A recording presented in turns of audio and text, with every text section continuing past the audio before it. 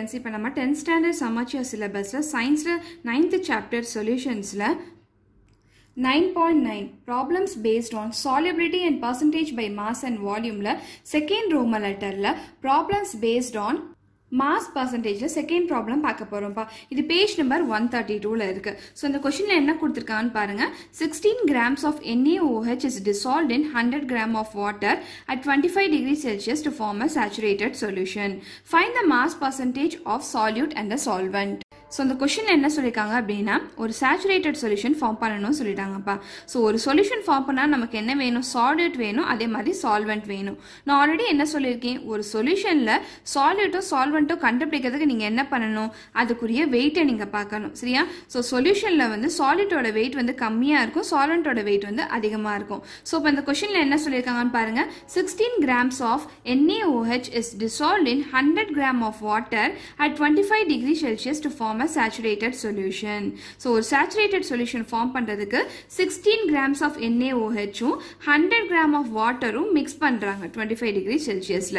So இங்க வந்து நம்ம யூஸ் பண்ணக்கூடிய solute solvent NaOH and water தான்ப்பா. இப்போ நீங்க என்ன பண்ணனும்னா எது solute எது solvent னு கண்டுபிடிக்கிறதுக்கு இதுக்குரிய weight நீங்க கம்பேர் பண்ணுங்கப்பா. So NaOH வந்து 16 grams இருக்கு, water வந்து 100 grams இருக்கு. So இப்போ இது ரெண்டுத்துல எதுக்குரிய weight கம்மியா இருக்கு? NaOH குரிய weight தான் கம்மியா இருக்கு. So உங்க solute என்னது அப்படினா NaOH. இந்த water தான் உடைய solvent. புரிஞ்சுதாப்பா? சோ இப்போ என்ன கொடுத்திருக்காங்க? 16 grams of NaOH னு கொடுத்துட்டாங்க. சோ உங்க mass of the solute குரிய value என்னது? 16 gram. அதே மாதிரி உங்க mass of the solvent என்னதுப்பா? 100 gram of water னு கொடுத்துட்டாங்க. சோ உங்க solvent குரிய mass வந்து 100 gram. சோ இப்போ இந்த क्वेश्चनல என்ன கேட்டிருக்காங்க பாருங்க. Find the mass percentage of solute and solvent. So உங்க solute குரிய mass percentage உங்க solvent குரிய mass percentage கண்டுபிடிக்க சொல்லிருக்காங்கப்பா. சரியா? So நம்ம already mass percentage formula படிச்சிருக்கோம். அது என்னதுப்பா? So இதுதான்ப்பா mass percentage formula. இந்த சாப்டர்ல மொத்தம் 3 important formulas இருக்குன்னு சொல்லிருக்கேன். அதுல செகண்ட் formula தான் mass percentage formula. So mass percentage formula என்ன கொடுத்திருக்காங்க பாருங்க. Mass percentage is equal to mass of the solute or solvent divided by mass of the solution into 100.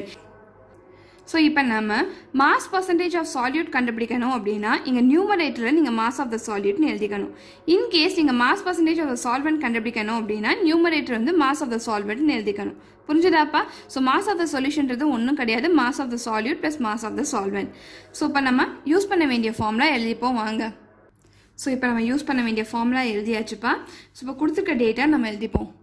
So என்ன கொடுத்திருக்காங்க? solute குரிய மாஸும் solvent குரிய மாஸும் கொடுத்துட்டாங்க. அத நான் எழுதிட்டேன். mass of the solute 16 gram, mass of the solvent 100 gram. இப்போ நம்ம first கண்டுபிடிக்க வேண்டியது என்னதுன்னா mass percentage of solute தான்ப்பா கண்டுபிடிக்கணும்.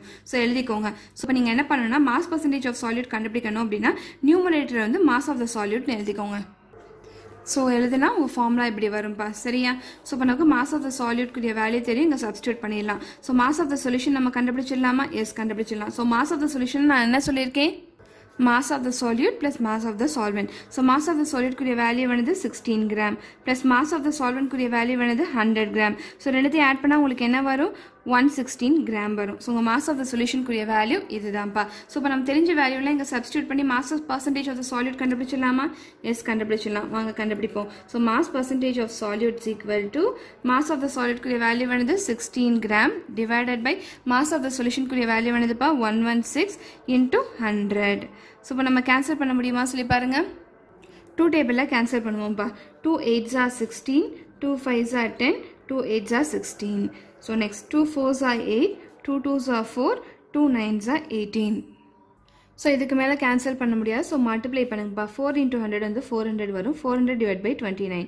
So 400 divided by 29 வந்து நம்ம டிவைட் பண்ணி பார்க்கலாம் வாங்கப்பா. சரியா?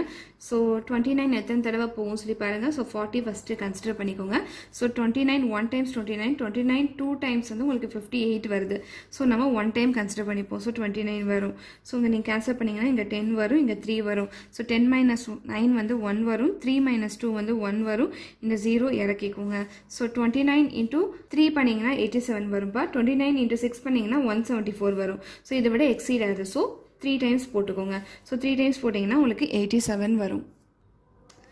So இப்போ நீங்க கேன்சல் பண்ணுங்க. இங்க 10 வரும், இங்க 0 வரும். சரியா? So 10 minus 7 வந்து 3 வரும். So இங்க 0 போட்டுக்கோங்க, இங்க 1 போட்டுக்கோங்க. So உங்களுக்கு 10 வரும், 10 minus 8 வந்து உங்களுக்கு 2 வரும்பா. So 23 ரிமைனிங் இருக்கு. So இங்க பாயிண்ட் வச்சுக்கோங்க, இங்க 0 போட்டுக்கோங்க. So இப்போ நீங்க 29 7 times பண்ணீங்கன்னா 203 வருது. நெக்ஸ்ட் 29 8 times பண்ணீங்கன்னா 232 வருதுப்பா. சரியா? ஸோ எக்ஸீட் ஆயிருது. ஸோ 29 வந்து 7 times போட்டுப்போம். 7 times பண்ணீங்கன்னா 203 வருது. ஸோ கேன்சல் பண்ணீங்கன்னா 10 வரும், இங்கே 2 வரும். ஸோ 10 minus 3 வந்து 7 வரும், 2 minus 0 வந்து 2 வரும். ஸோ அகெயின் இங்கே 0 போட்டுக்கோங்கப்பா. சரியா? ஸோ இப்போ எத்தனை வாட்டி போகும் சொல்லி பாருங்க. 29 8 times வந்து 232 வருது, 29 9 times வந்து 261 வருது. ஸோ 29 10 timesனா உங்களுக்கு 290 வந்துடும். ஸோ 9 times நம்ம கன்சிடர் பண்ணிப்போம். ஸோ 9 times போட்டிங்க அப்படின்னா உங்களுக்கு என்ன வரும்? 261 வரும். ஸோ இப்போ நீங்கள் கேன்சல் பண்ணுங்க, உங்களுக்கு என்ன வரும்? இங்கே 10 வரும், இங்கே 6 வரும். ஸோ உங்கள் ரிமைண்டர் என்னப்பா வரும்? 10 minus 1 வந்து 9 வரும். சரி, உங்கள் ரிமைண்டர் வந்து 9. ஸோ அப்ராக்சிமேட்டாக இது ரெண்டுத்தையும் டிவைட் பண்ணிங்கன்னா உங்களுக்கு 13.79 வருது. ஸோ எழுதிக்கோங்க, இது ரெண்டுத்தையும் நீங்கள் கேன்சல் பண்ணிங்கன்னா உங்களுக்கு 13.79 வரும். So mass percentage of சொல்யூட்குரிய value வேணுதுப்பா 13.79%. இப்போ செகண்ட் கொஸ்டின்ல என்ன கண்டுபிடிக்க சொல்லியிருக்காங்கப்பா? மாஸ் பர்சன்டேஜ் ஆஃப் சால்வெண்ட் கண்டுபிடிக்க சொல்லியிருக்காங்க. So mass percentage of solvent கண்டுபிடிக்கிறதுக்கு இதே ஃபார்முலால போய் நீங்கள் மாஸ் ஆஃப் த சால்யூட்னு நியூமரேட்டர்ல இருந்ததா இல்லையா, அதுக்கு பதிலாக நீங்கள் mass of the solvent divided by mass of the solution into 100 பண்ணீங்க அப்படின்னா மாஸ் பர்சன்டேஜ் ஆஃப் சால்வெண்ட் கண்டுபிடிக்கலாம்ப்பா. இது ஒரு வே. இன்னொரு வே என்னது அப்படின்னா, மாஸ் பர்சன்டேஜ் ஆஃப் சால்வெண்ட் கண்டுபிடிக்கிறதுக்கு நீங்க 100 minus mass percentage of salute பண்ணீங்க அப்படின்னா உங்களுக்கு மாஸ் பர்சன்டேஜ் ஆஃப் சால்வெண்ட் கிடைச்சிரும். இப்போ நம்ம என்ன பண்ண போறோம்னா இந்த மெத்தட்ல தான் சால்வ் பண்ண போறோம். ஸோ 100 மைனஸ் இந்த வேல்யூ பண்ணா ஈஸியா நமக்கு கிடைச்சிரும். சரியா? ஸோ இதுதான் நமக்கு ஈஸி.